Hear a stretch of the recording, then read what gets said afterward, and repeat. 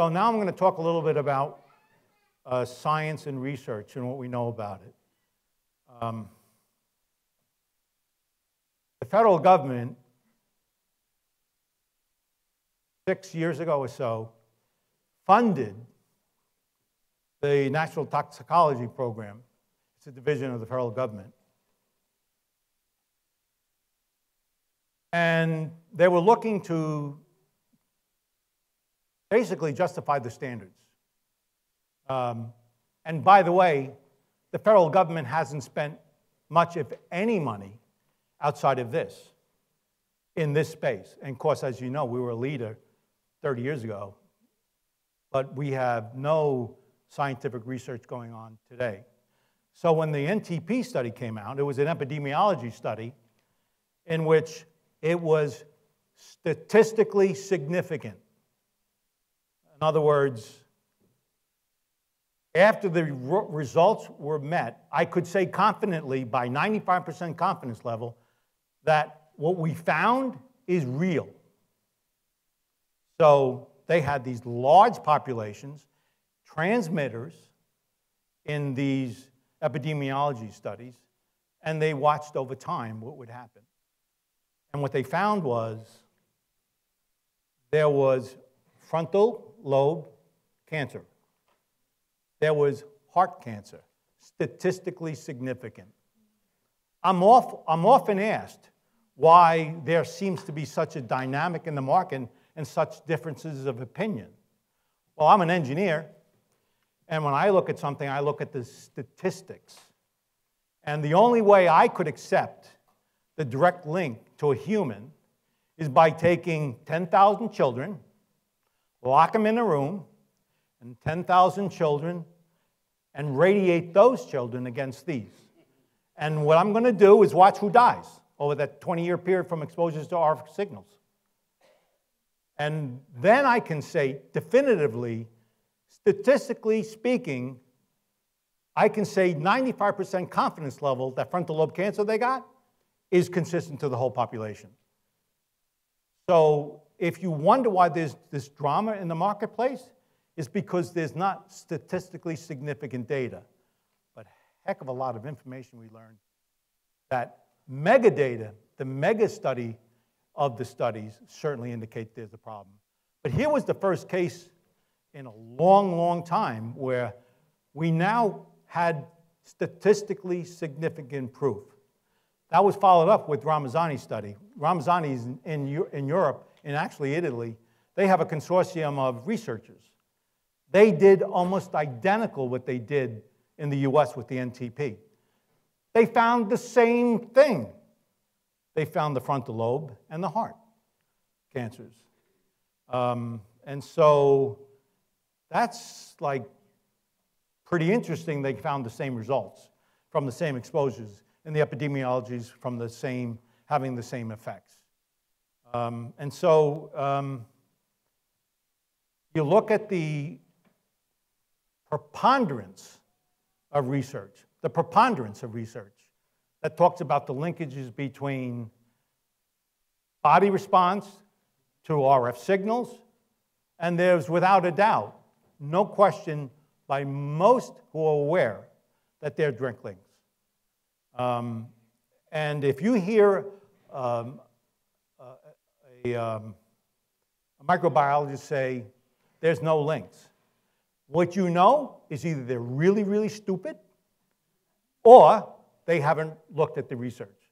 Because if you look at the research, there's a clear preponderance of evidence to talk about the linkages.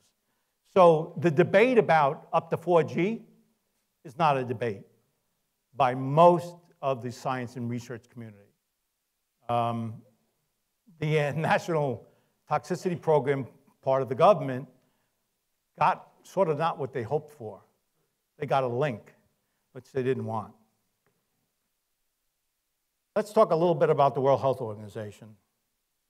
It's a national governance body on all of the world's health. They classify electromagnetic radiation as a 2B carcinogenic. It's possible that it's possible it can cause cancer. It's not probable, it's possible. And so, what does that mean? Well, if you go and have a Wi-Fi in a classroom, it's possible there may be a linkage between the Wi-Fi signal and your kids. It's possible. What are other 2B carcinogenics? Arsenic is a carcinogenic. That fits the 2B category. Welding, the smoke from welding is considered a carcinogenic. A volatile organic compound. The fumes from gas or petroleum are considered carcinogenic, possible carcinogenic. So I like to think of it this way. When we have a class and we have a bunch of new students and all the adults are out there and we talk about our classroom and we're going to put Wi-Fi on, we say to the audience, by the way, you know, we have Wi-Fi, and it's exactly the same kind of potential carcinogenic as the welding. So it's like welding all day in the classroom, and all the smoke is going to influence our kids. It's like the gas is going to generate a volatile organic compound, which can potentially bother your kids. And of course, the adults in the room would say, what? You're exposing my children to a carcinogenic of that type all day, 7 days a week, or 5 days a week, 7 hours a day? That's sort of like the question you need to ask yourself when you hear about Wi-Fi in the classroom. And by the way, it's only the thermal that was ever considered, not the biological. So we have others who begin publishing the plethora of research that we know about. The Bioinitiatives is one group. And actually, Dr. Carpenter out of New York, Albany, I think he's out of, for 30 years has been writing about the impact of emissions to us. Dr. Blake, who was in Columbia, for years has been talking about electromagnetic radiation. He's been publishing in Bioinitiative. Dr. Ali Johansson out of Sweden has been writing pretty serious publications through Bioinitiative. So if you want to know more about it in detail, you really want to go visit their site, the Bioinitiative site. They do a pretty good job and have been for years and years and years. We also have other sources that talk about the plethora of impacts, and that's with Dr. Joel out of Berkeley. He's been an advocate for years, and actually he's pretty instrumental in changing some of the legislative impacts in California with his work. But he's a wonderful source. He keeps current with all the research that's coming out throughout the world, does a very great job. And then, of course, Environmental Health Trust is Dr. Deborah Davis. I think she may be talking this week.